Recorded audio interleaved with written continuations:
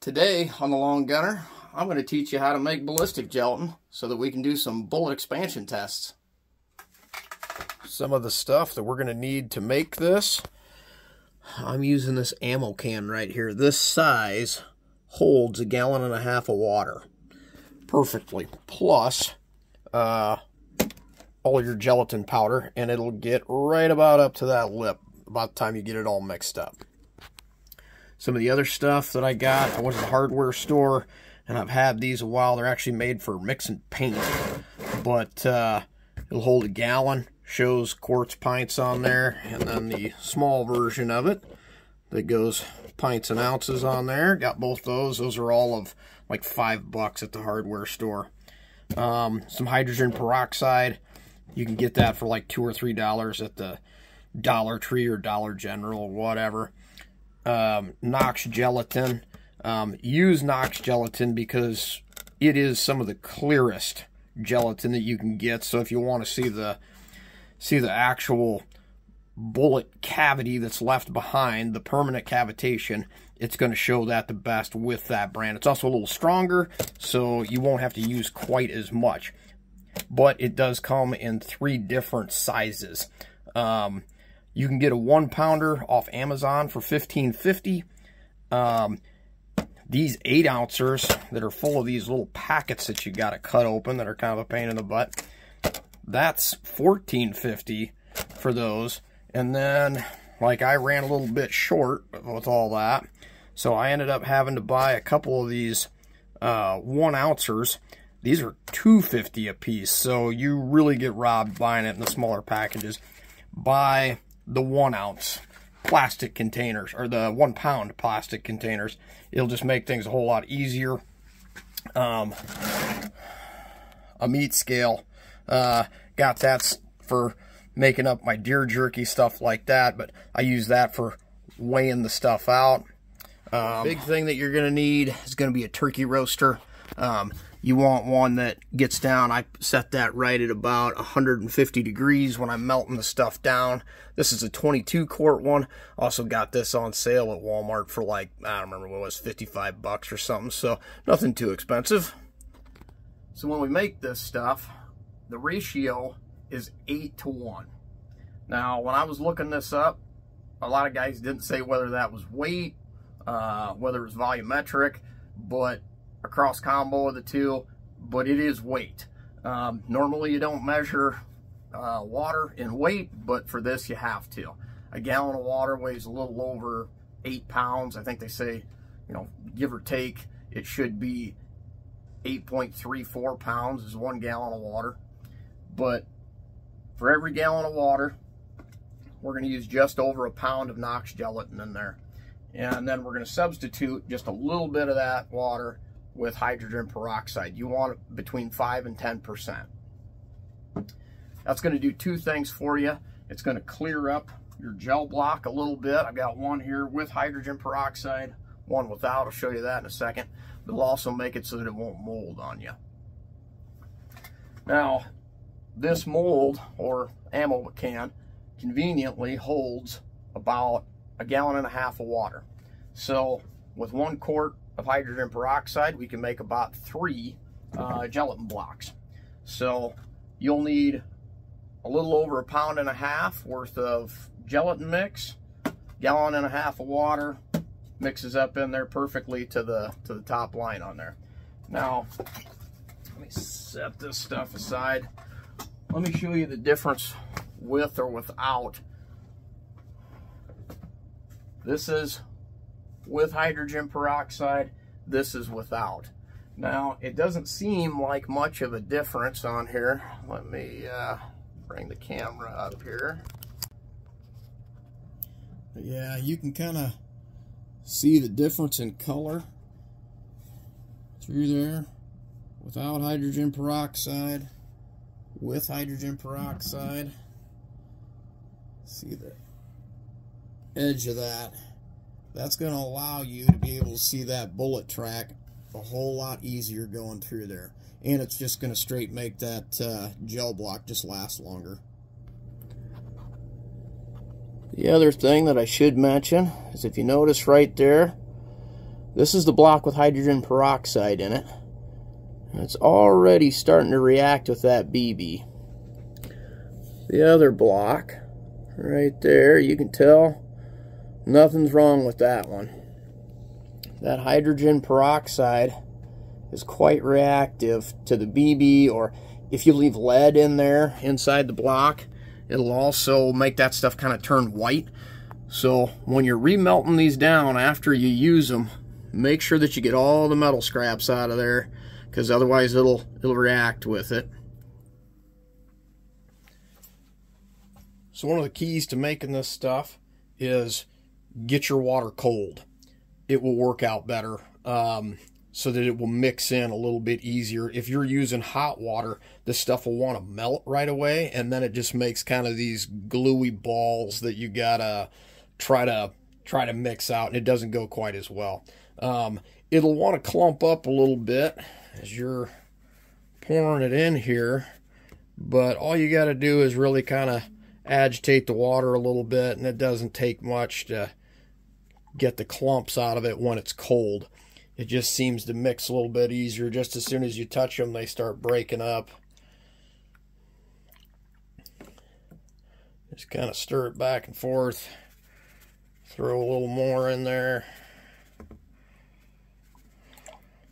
If you just pour it all in at one time, it'll just kind of turn into a big lump. So it actually starts breaking itself up better once it starts to thicken up a little bit better. So you just kind of smash it against the sides.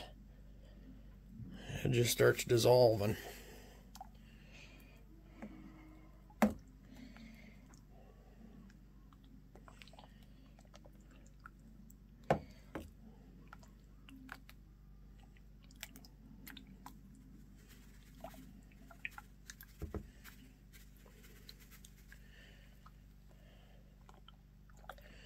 I already feel it starting to get a little bit thicker here as I'm stirring.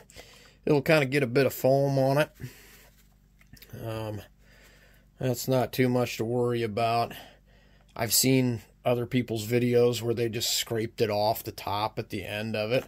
But really, if you just start tapping on the side of it, the bubbles start coming out of it, and I don't think it's worth doing, because the top side is going to be the least clearest here when it hardens up in this mold. So there's no point in scraping the stuff off. It's just a little bit of a waste of time. That's the side I'll put down on the table or on the stand as I'm shooting it anyway. We'll look through the bottom side or through the sides of this from the mold. So almost getting it, probably halfway through.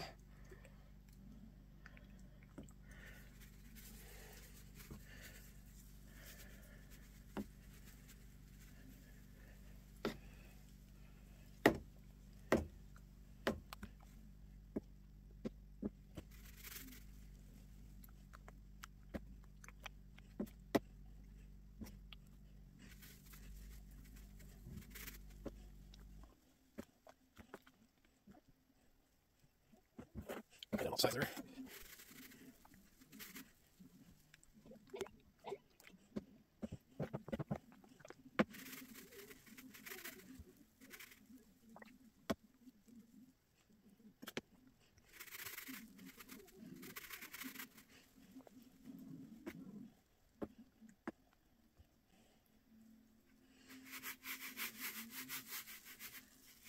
There we go. We're just going to pour the rest of this in here.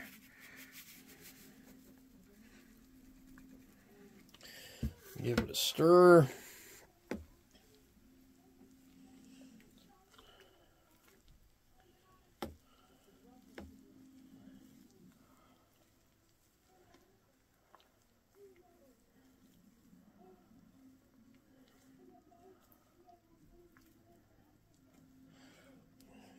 Now you can see that this stuff is going to be, as others have put it, kind of the consistency of a thin applesauce.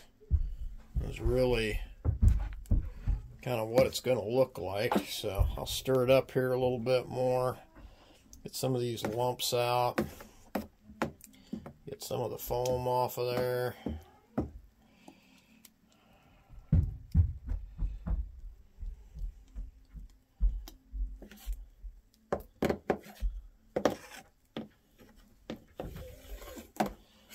Some of the powder down off the sides. And if it's still got some lumps in it, it doesn't really matter. When we melt it back down, after we let this stuff bloom,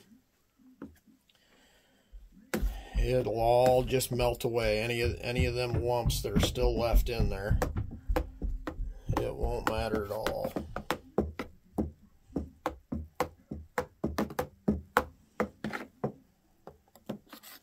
I could use a little longer spoon than this one, but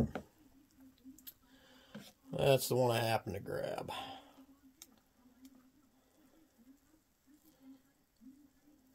Alright, that's about right. That's as mixed as it's gonna get. Like I said, about like kind of a thin applesauce in there is what we're looking for. And as that stuff sits in the refrigerator, this will start to, what they call bloom. It'll start to stiffen up, but it won't be clear yet. It won't be clear until we melt it back down and then put it back in the refrigerator. So, all right, let's get this cooling down, let it firm up, probably let it go overnight, and tomorrow morning we'll end up throwing it in the turkey roaster. So it's the next day. Here's our gelatin. You can definitely tell it's changed texture. It's a bit firmer. I mean, it's still kind of mushy, but it's bloomed, and that's what you want. So our next step is to go ahead and throw it in the roaster here. Put the camera up there. Just take the whole ammo box, set it in there. Turn it to about 150. Put the lid on it. Start heating it up. We'll come back in about 2 hours. Take a look at it. It should have melted. It's been about an hour and 45 minutes. As you can see, it's now a heck of a lot clearer. And all there really is that one little piece there. I'll break that up. Looks good. Stir it around a little bit.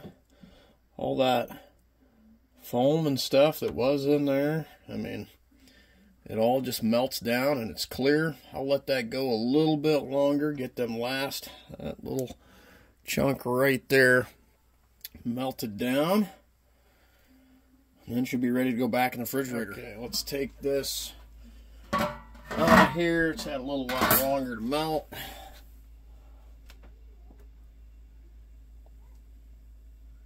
You can see all the bubbles and everything are pretty much out of that. There's just a couple. Shine a flashlight down in there. I mean, you can see all the way to the bottom. Sometimes if there's some bubbles on the side, just start tapping that side, and then the bubbles will come off of there. That way when you actually go to shoot it, then you can see past it. There's no bubbles in the side of it that you can't see through. So there we go. Tap around them edges. There it goes, them last bubbles on there. That side doesn't look like it's got any. That side's good. Alright, back to the refrigerator it goes, cool down. Here we are, a couple days later. Nice thing about using an ammo can is it's got a handle on it to carry the thing around, because it does weigh, oh, I don't know, 9.5, 10 pounds or so. It's set up now. First thing we got to do is kind of break the edge on it a little bit. It being plastic, it's kind of flexible on the box, so set that up there. Get my hands wedged in here. Just kind of break that seal. Kind of give it some pressure, and it'll just slowly start coming out of there.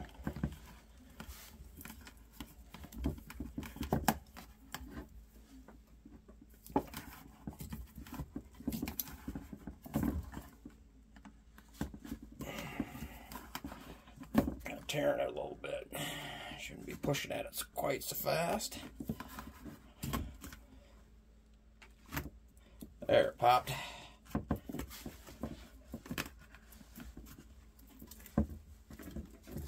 There we go. There is our gelatin block. I mean, you can still see it's fairly orange color. Doesn't help that I got it sitting on that. Hold up my computer here behind it. I mean, out there in daylight brightness, you'll be able to see through that just fine. Once you've made your gelatin blocks, I mean, it does take some time to go through the whole process. So while I'm storing them, wrap them up in saran wrap, because in the refrigerator, they'll slowly start drying out.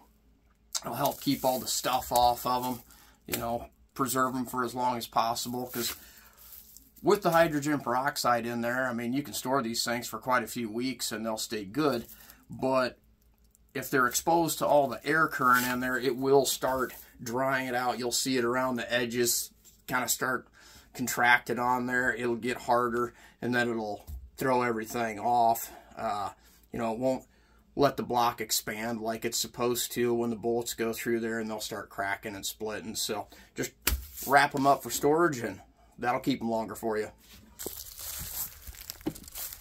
So to test this block to see if we got the right density on it, for standard FBI 10% gelatin block, what they say to do is just get you a cheapo BB gun, a 177 cal BB gun, and you want the BB to do about 590 feet per second, and when it hits it, it should get about 3 to 3.5 inches worth of penetration on here.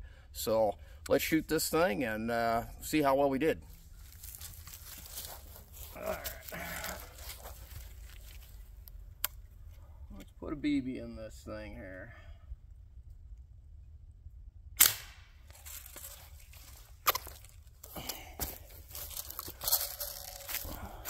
Go up here,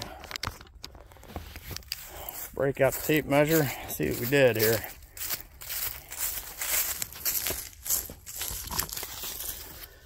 Looks close. Might be on the, oh yeah, about 3 1/8. It's about right. See that wound channel in there? I'll focus on that BB. Yep, that'll work out just right. I'd like to thank everybody for watching. Hopefully you found today's video interesting and informative. One of the subscribers had asked if I could, shoot it with a regular caliber and not blow the things up. So, as per his request, I will shoot it with some .22 long rifle ammunition, shoot a couple different types through it, and we'll see what type of bullet tracks we got through them. So, we'll catch you on the next one.